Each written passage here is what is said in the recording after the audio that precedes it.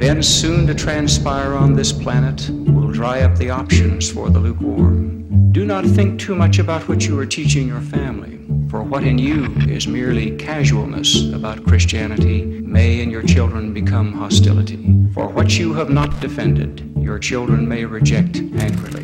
Do not reflect on the practicality of gospel standards either, standards such as abstaining from alcohol. For if you do, a surf of statistics will wash over you, confirming that abstinence is ultimately the only cure for alcoholism.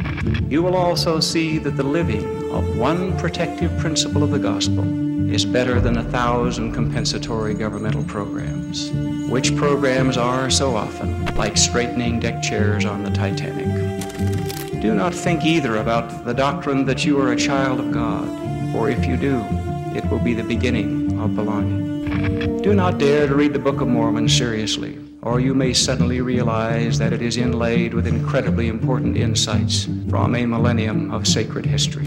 Do not let yourself reflect too much on the social, political, and economic indicators that suggest the gathering storm, lest you realize that there is an inseparable connection between the keeping of the commandments and the well-being of society. Joshua didn't say, "Choose you next year whom you will serve." He spoke of this day, while there is still daylight, and before the darkness becomes more and more normal. When Jesus called his first disciples, the scriptures record that they left their ships and their nets straightway. They didn't ask to join Jesus after the fishing season. They didn't even delay their response in order to make just one more catch. They left straightway. Act, my brothers and sisters, for once the soul is tilted toward belief, and once there is even a desire to believe, then marvelous things begin to happen.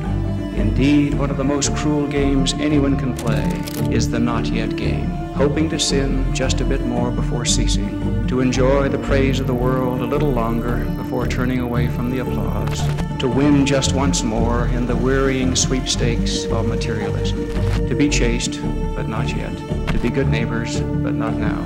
The truth is that not yet usually means never. And if you sense that one day every knee shall bow and every tongue confess that Jesus Christ is the Lord, why not do so now?